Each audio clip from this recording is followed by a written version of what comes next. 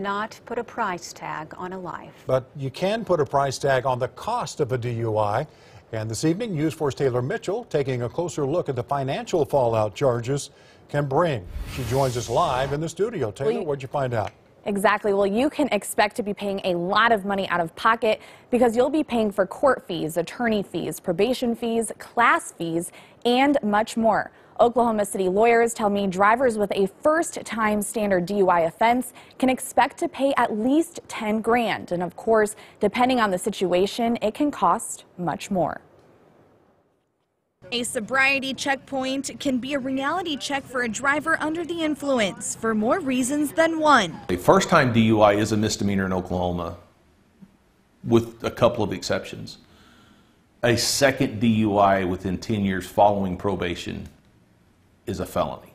That ballpark 10 grand cost for a DUI will go up if a crash is involved and higher if there's an injury or even death. Losing money is one thing, but DUI lawyers say clients also lose time. And it's a lot of time off work sometimes because a lot of the drug and alcohol tests are random, where you have to call in on a daily basis to find out if you're getting called that day for a drug and alcohol test. And if you are, then you have to figure out, how do I work this into my work schedule? And while no one may notify your employer if you get a DUI, attorney suggests to check your contract. Some companies want it reported upon an arrest.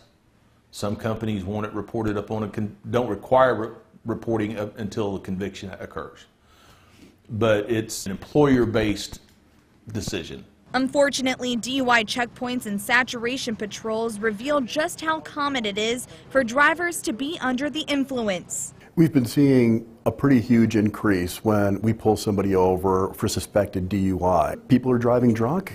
People are driving under the influence of marijuana. We're seeing a lot of it, especially post-COVID. Aaron Brilbeck with the Oklahoma County Sheriff's Office says to expect those checkpoints this holiday weekend. It could impact your life. If you wind up going to prison, if you wind up killing somebody or killing yourself, that could have been prevented by simply making a phone call.